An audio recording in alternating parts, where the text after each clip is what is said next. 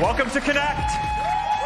We are incredibly proud to introduce Quest 3, the first mainstream mixed reality headset.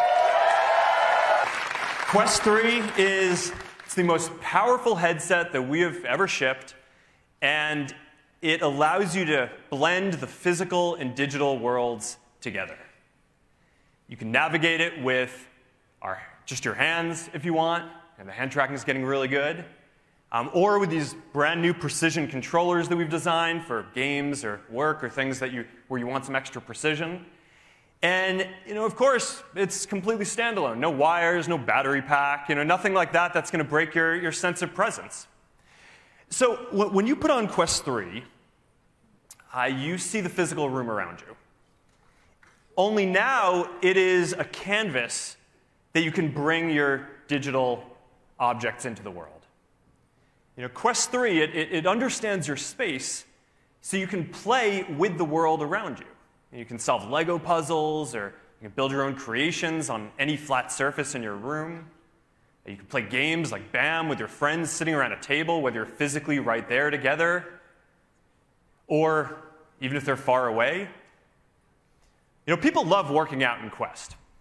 But now, if you're doing a body combat workout, the targets are going to come at you in your physical room, whether you're in your living room or if you're in your home gym. You'll be able to look around and see the room around you, so you're going to be a lot more comfortable swinging your arms and moving your body.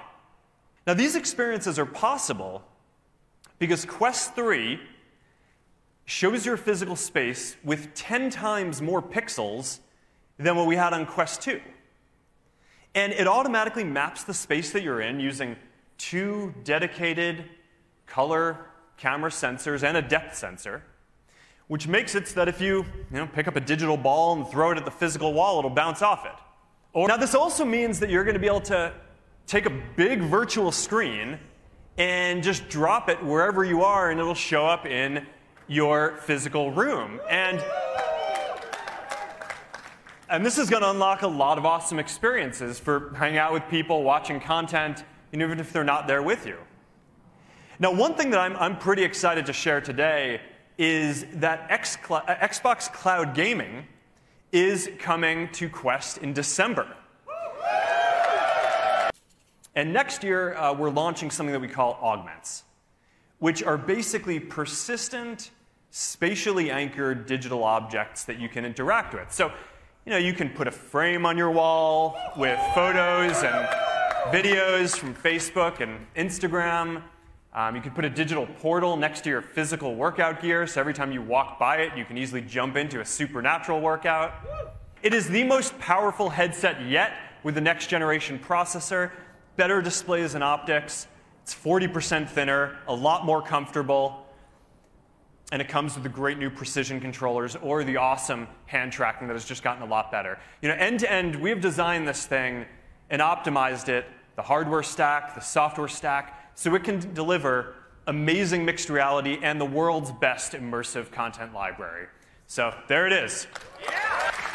All right, Quest 3, it is shipping on August 10th. You can order it today for $499. So we are building a platform for creating AIs that can help you get things done or just have fun.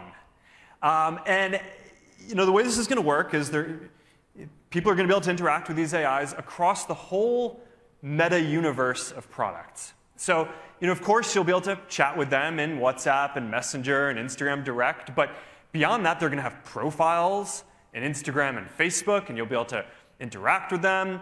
And eventually, they're going to be embodied as avatars and live and be able to interact with them in the metaverse too. And we're going to open this platform up for developers and more use cases soon. I'm really looking forward to seeing what all of you build. But even before that, we have been creating a bunch of AIs ourselves, and we're going to start rolling these out in beta today and ramping that a bit over the next couple of days. So let's meet some of them.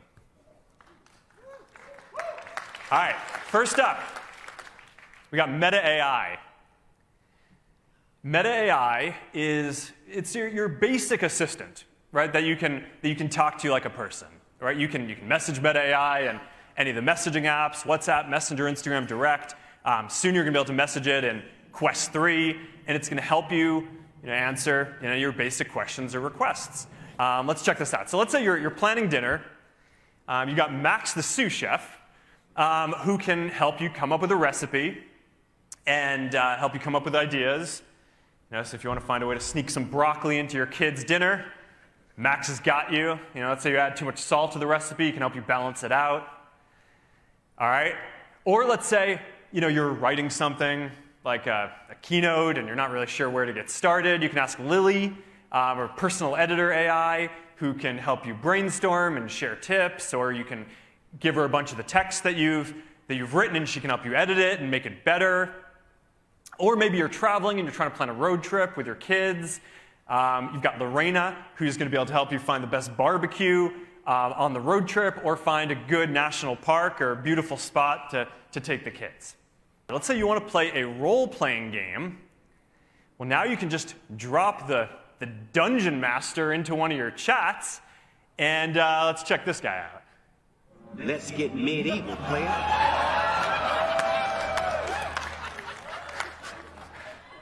I mean, who hasn't wanted to play a text, adventure game with Snoop Dogg? We're also very focused on giving all of you the ability to build AIs too. So we've been creating something that we call AI Studio. And it is a platform for building these kind of AIs. And we're starting by opening up the API for integrating into our messaging apps to start. And that's going to open in the coming weeks. We are also building a sandbox so that people who don't code can also train AIs like this. And we're working on that and iterating on it. And we hope to have that out sometime early next year. And we're also working on bringing all of this to the metaverse too, where you're going to be able to have these AIs will be able to be embodied as avatars. You'll be able to make them as NPCs in the different games and experiences that you build and all of the different Horizon worlds. And I think that that's going to be really neat. So that brings me to the last thing that I want to show you today, which is the next generation of Ray-Ban Meta smart glasses. Now, these are designed so you can stay in the moment and stay connected without having to take your phone out. You can capture what's going on around you. You can share with your friends in the world. Everything about this is upgraded from the first version.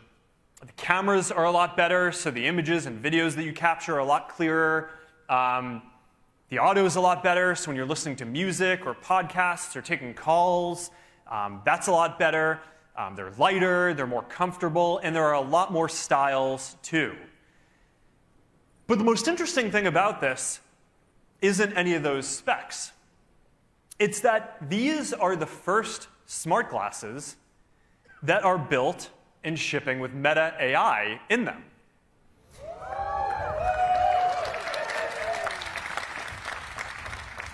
So starting in the US, you're going to get this state-of-the-art AI that you can interact with, hands-free, wherever you go. So, let's say you're grilling with your family and you want to know how long you need to be cooking that chicken for. Or you're playing pickleball and hits the line and you want to know if that's a fault. She disagrees, but you know the truth. Or let's say you just want to settle a debate, some trivia as you're going out through the world. Just ask your Ray-Ban Meta glasses and they'll respond and get you with the answer. You are going to be able to live stream to your friends and followers from your glasses. All right, these Ray-Ban Meta smart glasses, we're launching them on October 17th. Starting at $299, and I'm really looking forward to seeing what you all think of them. As always, it is an honor to be on this journey building this with you. Thank you all for coming out to connect, and now I'm going to hand it over to our Chief Technology Officer, Boz. Thank you.